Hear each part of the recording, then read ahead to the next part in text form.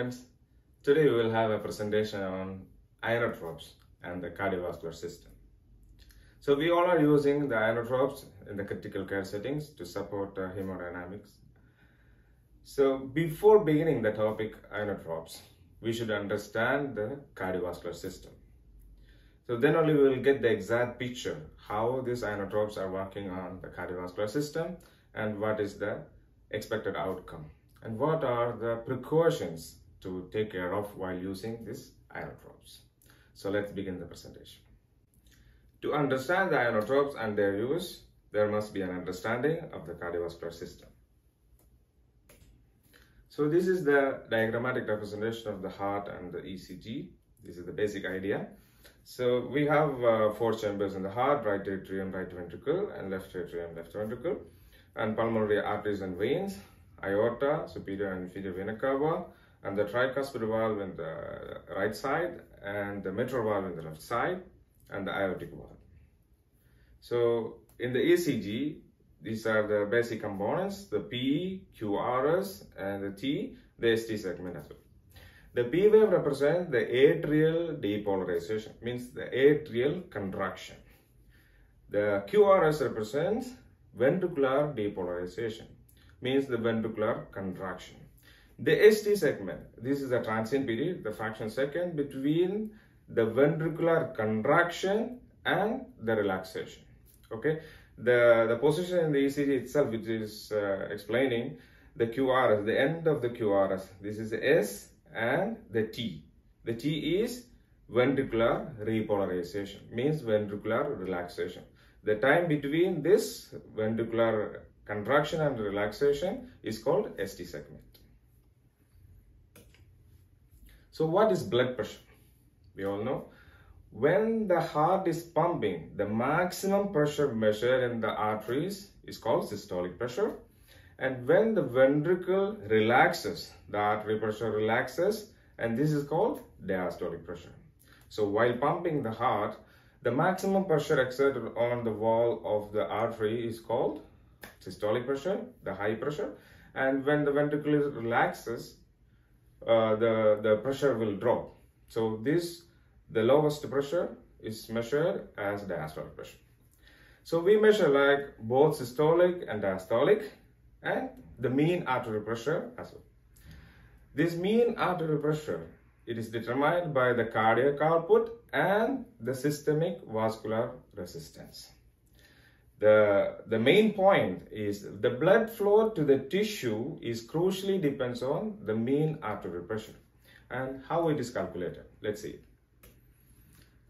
So this is calculated by adding diastolic pressure and 1/3 of the pulse pressure. The pulse pressure means the difference between the diastolic and the systolic pressure.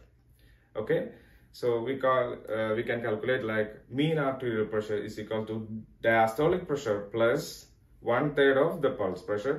Otherwise, the mean arterial pressure is equal to diastolic pressure plus 1/3 of systolic pressure minus diastolic pressure. This is the pulse pressure. So for example, if the BP is 120/80, how much will be the mean arterial pressure? So diastolic pressure is 80. It is 80 plus 1/3 of the systolic minus diastolic pressure. So it is 120 minus 80 will come. It is 40. So 1/3 of 40, it's around 13 point something. So 13.34 like that. So the diastolic pressure is 80 plus this 13.3. So it is 93.3. This is the around 90 plus is the mean arterial pressure for the 120/80 BP. Okay. So next, the cardiac output. It is the amount of blood pumped out from the ventricle in 1 minute. And this is determined by the stroke volume times the heart rate. The stroke volume is the amount of blood coming out from the ventricle in one contraction. Okay, so the cardiac output in 1 minute, the stroke volume is in one contraction. Okay, it's around 70 to 80 ml. So what affects the cardiac output? The systemic vascular resistance.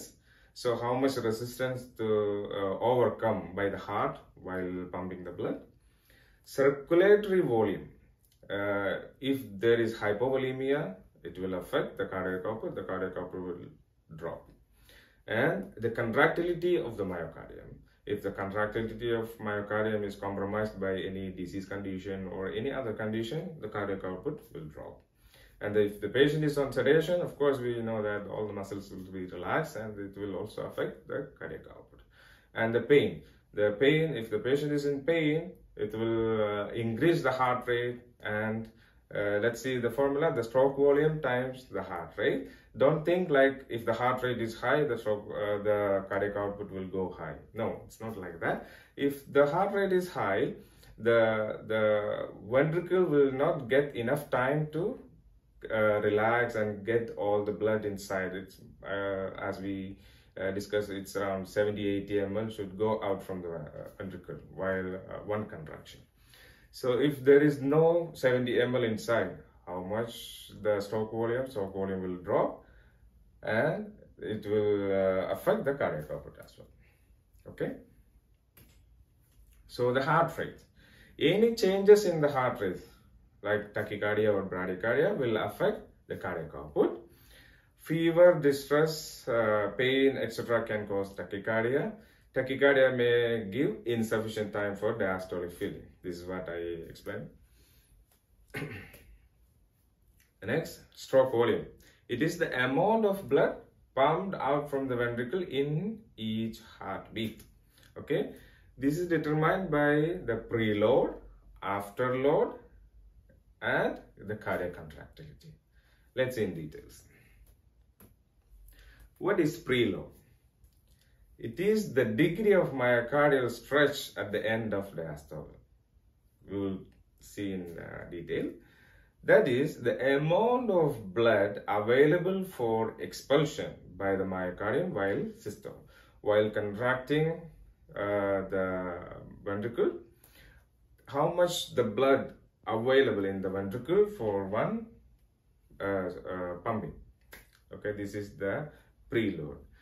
So preload is affected by any changes to the circulatory blood volume, like dehydration, hemorrhage, hypovolemia, as we discussed before. If there is hypovolemia, the cardiac output will drop. So it means the preload will go down and it will affect eventually the cardiac output. Any changes to the blood returning to the heart, like vasoconstriction or vasodilation, any changes to the ventricular filling time, like heart failure, tamponade, changes in the heart rate, tachy or brady, it will also affect the cardiac output. The greater the preload, the greater the stroke volume. Okay, if the amount of blood inside the ventricle for each pump, like that is stroke volume. So amount of blood, this is the preload is good enough, the stroke volume will go high and it will be good enough, and the overall result is the greater cardiac output. And the cardiac contractility. This is the ability of the myocardium to contract effectively. It may be reduced by the myocardial edema, decreased ventricular compliance, maybe from the cardiomyopathy or the post-cardiac surgery. The myocardium can be further compromised by the volume or pressure overload, which causes ventricular dilatation and hypertrophy, ischemia, like that. So what is afterload? The resistance, what the heart is experiencing while one pumping. See, the resistance the ventricle must overcome in order to move the blood in the pulmonary artery and aorta. So this can be divided in systemic vascular resistance and pulmonary vascular resistance. So if there is too much resistance, well, the heart is okay, but the system all systemic vasculars are resisting. Means it may be because of the drug effect. Like for example, if we are using the vasoconstrictive medications, the vasoconstriction will occur, and there will be high resistance in the arteries. So if the heart is pumping and the arteries are not ready to accommodate that kind of force, so what will happen? The afterload will go high, so it will eventually affect the cardiac output. Increasing systemic vascular resistance improve mean arterial pressure, but may reduce the cardiac output. We need to keep it in mind. It's not only the figures in the monitor. If you use high vasopressor, we may see the high figures in the monitor, but patient may not get good cardiac output and good tissue perfusion. Increasing systemic vascular resistance may needed in vasodilated patients in order to maintain mean arterial pressure at a level able to perfuse. But if cardiac output is reduced, this will have a negative effect by further reducing the cardiac output while increasing the BP. Okay, I hope it is clear. The greater the preload, the greater the stroke volume, and therefore the greater the cardiac output. This is the key point. So decrease in afterload, this is increase in cardiac output. If the afterload means the resistance, how much the heart should go to overcome to circulate the blood through the body. So increase in preload means every time the ventricle is filling with a good amount, so the stroke volume will go up. Eventually, the whole cardiac output will go up, will improve. The increase in ventricular function, the contractility of the heart, ventricle, the myocardium as well, it will also improve the cardiac output. So we have discussed the cardiovascular system. So now let's see the cardiovascular support and the inotrope. So what is inotrope? It's an agent which increase or decrease the force of muscular contraction of the heart. It acts on alpha, beta 1 and beta 2 receptors of the cell. Alpha, it is peripheral vasoconstriction, increases systemic vascular resistance. Beta 1 receptors increased heart rate, AV conduction velocity and ventricular contractility. Beta 2, it's for peripheral vasodilation and bronchodilation. So inotropes and their reactions with these receptors, alpha, beta 1, beta 2. Dopamine, we have no action in the alpha. We have dopamine will affect on the beta 1 receptors, and beta 2 is low activity. And dopamine is low activity in the alpha, and beta 1 is the main area of reaction, and beta 2 also is low activity. Adrenaline, it is moderately active in the alpha receptors, and beta 1 is the main area of action, and beta 2 also moderately affected. And noradrenaline, it is more in the alpha, and beta 1 is slightly affected, and there is no activity in the beta 2. We have positive inotropes, negative inotropes. So what is positive inotropes? These are known as sympathomimetic drugs. They stimulate the contraction, directly affecting the heart rate, peripheral perfusion, BP and urine output. For example, dopamine, dopamine and adrenaline. So negative inotropes, these drugs block beta adrenal receptors in the heart, peripheral vessels, bronchi, pancreas and liver. For example, labetalol, propranolol, means it will block the beta receptor.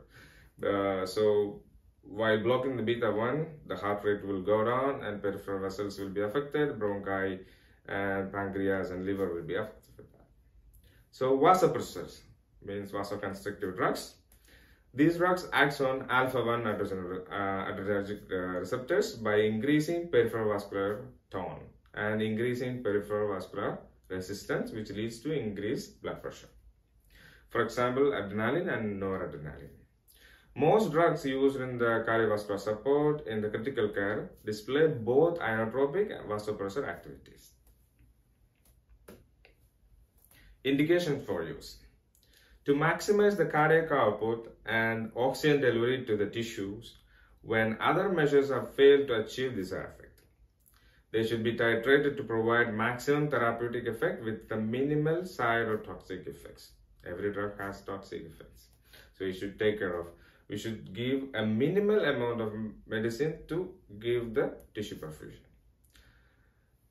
There is a very rapid onset and offset, except for milrinone, which is about 20 minutes onset and half-life of 4 to 6 hours. Even we withdraw the we discontinue the medicine, the effect will be there for 6 hours, 4 to 6 hours. The down regulation. The critically ill patients can become resistant to effect of pressure agents. So that's why we need to titrate the medicine as soon as possible to maintain the cardiac output. This is the more prevalent those with the septic shock patient. So our aim to optimize distribution of cardiac output, use minimum effective dose to achieve desired outcome, to wean and discontinue to avoid undesirable side effects. Flight and fight response. In response to stress or fear, our bodies automatically prepare themselves for fighting or fleeing. So that's, we all know that. This is an autonomic response. The sympathetic impulse initiates an emergency system. The ongoing sympathetic signals increases greatly. The body prepares to expand maximum energy by increasing heart rate, increased contractility, dilatation of coronary vessels, constriction of blood vessels and digestive and other organs, contraction of spleen and other blood vessels, dilatation of airway, increase the depth of respiration, increase sweating, increase conversion of glycogen to glucose.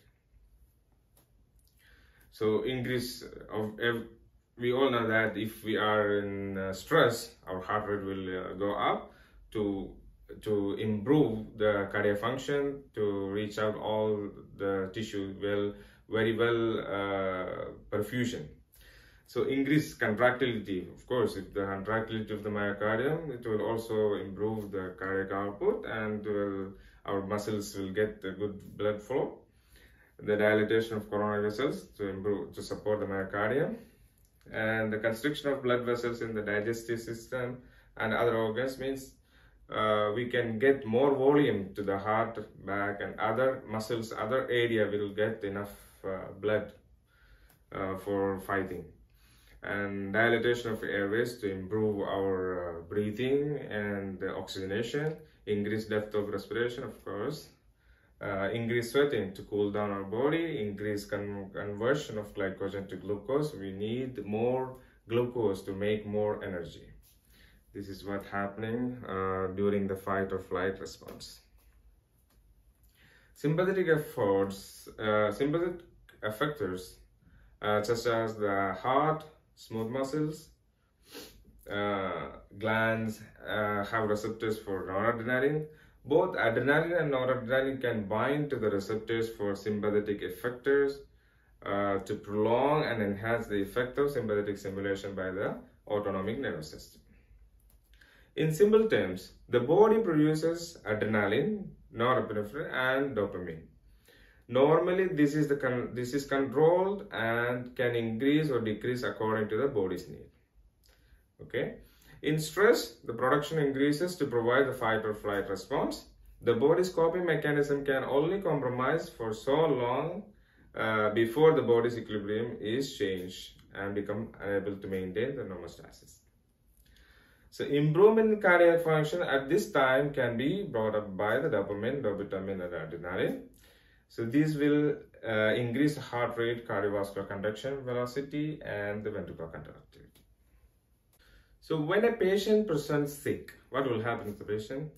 When a patient presents as very sick, the fight or flight response is usually running at full tilt. Okay, they're compensating and running at the maximum output. Lower blood pressure is very late sign of how sick they are. Fluid boluses may help help the patient to immediate situation by increasing the circulatory volume. When you give this patient any sort of sedative or anesthetic agent for intubation, you are immediately taking away their fight or flight response. So we need to take care of that point. So it is this response that has been maintaining their heart rate and blood pressure. And once you take away the drive, the patient's cardiovascular function may compromise. So their heart rate may fall, their BP will fall, and you will have an emergency situation ahead. So before giving sedation, so we need to take care of that, think about that point. So we are taking away their fight or flight response. So we need to have the emergency drug tray beside the patient before giving the sedation for intubation. If considering intervention and ventilation in a sick patient and blood pressure is lowered, it is wise to consider making up the inotropes prior to intubation. That's we all are doing in the critical setup, but just for the reminder. So if inotropes are being considered, then the patient will need a lot of monitoring and constant review. For inotropes, often adrenaline and dopamine to start with. Once the situation is stabilized, then consider rationalizing the inotropes, but initially the adrenaline will increase the patient heart rate and cardiac output, and the dopamine will increase the BP and improve cardiac output. Noradrenaline may also be used but the dobutamine should only be initiated once the circulatory volume or CVP is adequate. So let's see adrenaline, epinephrine. The action of adrenaline, it acts directly on the alpha and beta receptors, imitates the most of SNS except for the face and sweat glands, strengthen myocardial contraction, increase cardiac output and heart rate, increase systemic vascular resistance, increases coronary perfusion, thus increase myocardial oxygenation, increase systolic but may decrease diastolic pressure, cause brachial smooth muscle relaxation, constrict the bronchial arterioles and inhibits the histamine release. This reduces the congestion and edema, increases tidal volume and vital capacity. Constrict arterioles in the skin, mucous membrane and the kidneys. Dilates skeletal muscle blood vessels, raising blood sugar by promoting the conversion of glycogen and inhibit insulin release, CNS stimulation. Uses. We use adrenaline in cardiac arrest, symptomatic bradycardia, poor systemic perfusion, hypotension with good CVP and stable rhythm, anaphylactic reactions, acute asthmatic attack, temporary release of bronchospasm. What are the precautions or side effects for this adrenaline? So it can cause metabolic acidosis, tachyarrhythmias, hypertension, hyperglycemia, increased myocardial oxygen demand. High doses can lead to severe peripheral vasoconstriction and poor perfusion.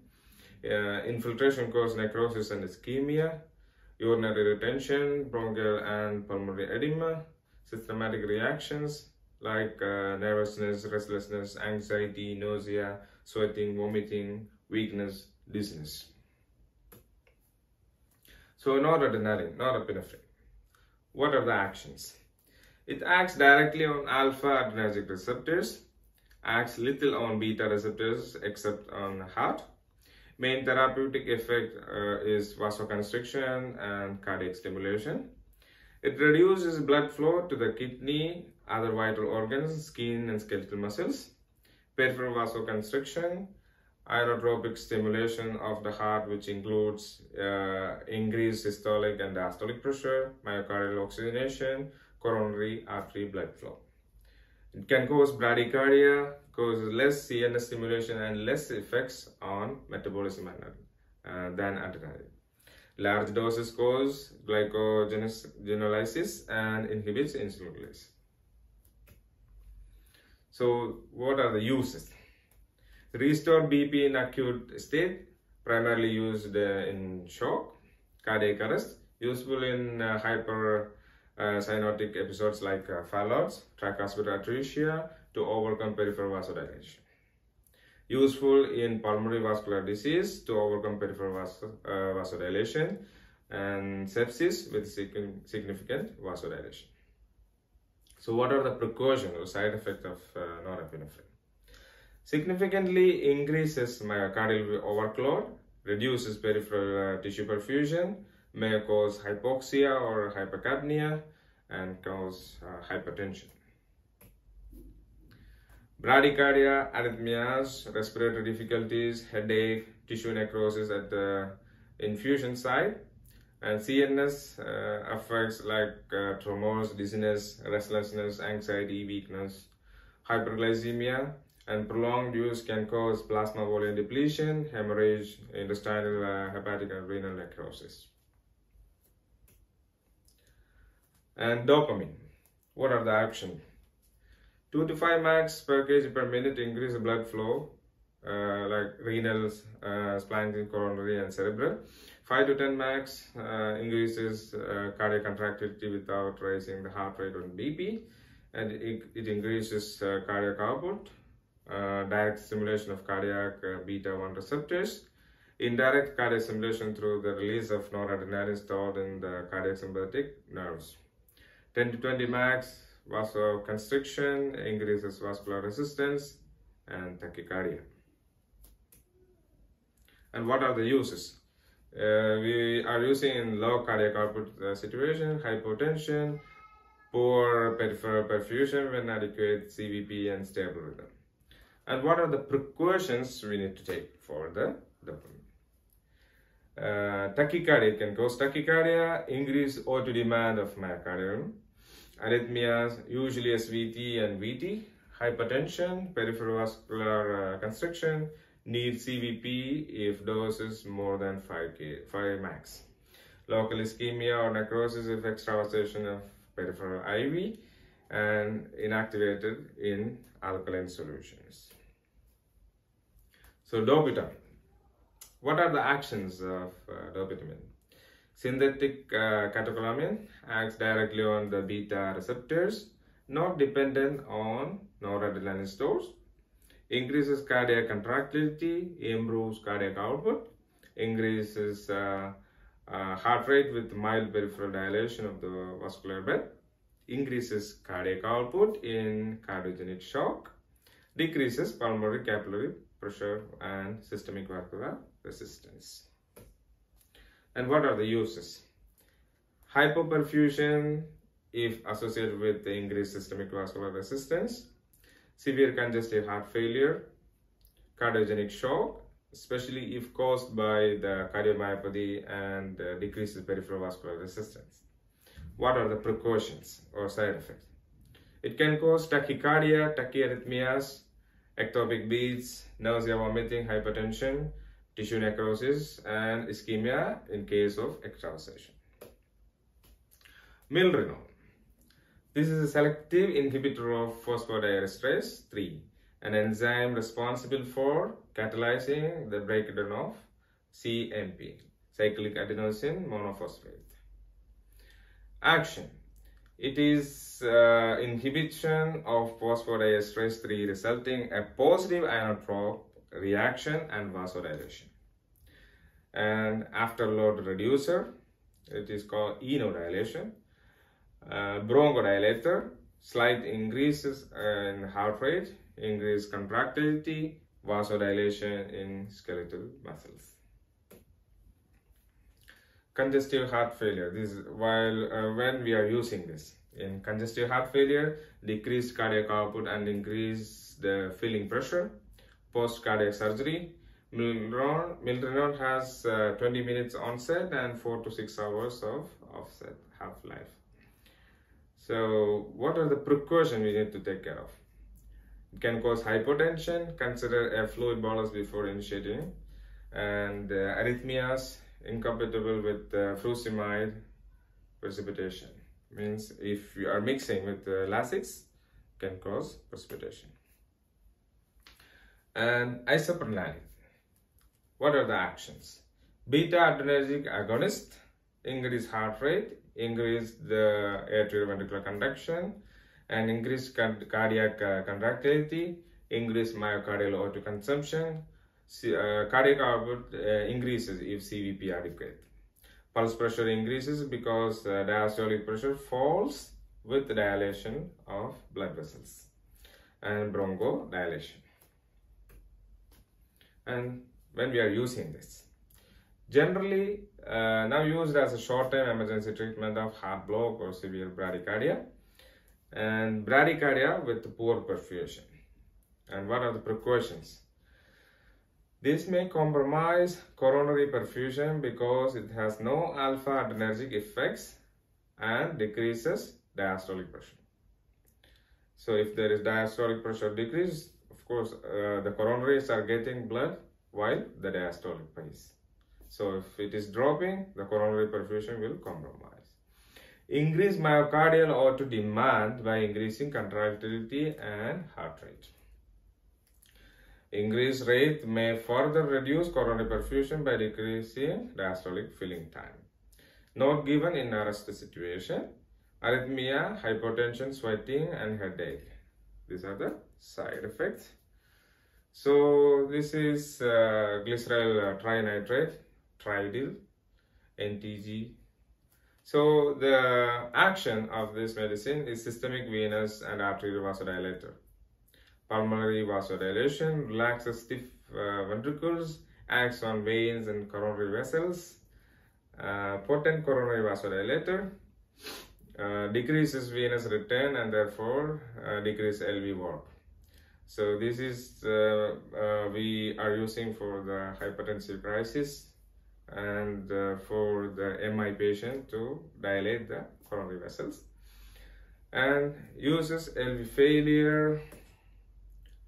Precautions of the Tridil NTG is tachycardia, care with administration, hypotension, headache, flushing, dizziness, and hypothermia.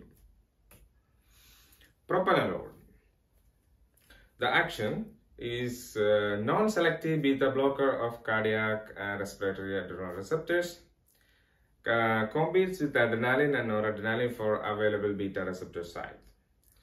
It blocks the cardiac effect of beta adrenergic stimulation, causing decreased heart rate and decreased myocardial irritability, and decreased force of contraction, depress the automaticity of sinus node and the ectopic pacemaker.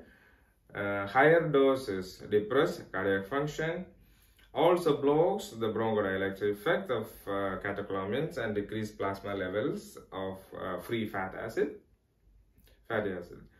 Promotes sodium retention, decrease platelet aggregability. Renin activity suppressed, along with the beta blocker effects caused by decreased cardiac output, causing hypotension. So we know that the medicines ending with the lol is always blocking. We just keep it in mind. So what are the uses? Hypotension, arrhythmia and thyrotoxic crisis, obstructive cardiomyopathy, MI, tachycardia associated with digoxin toxicity, anesthesia, and hypertrophic subaortic stenosis. And what are the precautions? Priorities: rash, allergy, fever, respiratory distress. CNS effects like psychosis, sleep disturbances, depression, confusion, agitation, fatigue, syncope, weak, drowsy, hallucinations. CVS effect: palpitation, bradycardia, AV block, hypotension, tachyarrhythmias, acute congestive cardiac failure. Visual disturbance, tinnitus can happen, and GI effects like nausea, vomiting, diarrhea, abdominal pain, hypoglycemia, dyspnea, laryngeal or bronchospasm, skeletal muscle vasoconstriction. So thank you for your time, and I hope you understood something about the cardiovascular system and the inotrope usage. See you next time with another class. Bye-bye.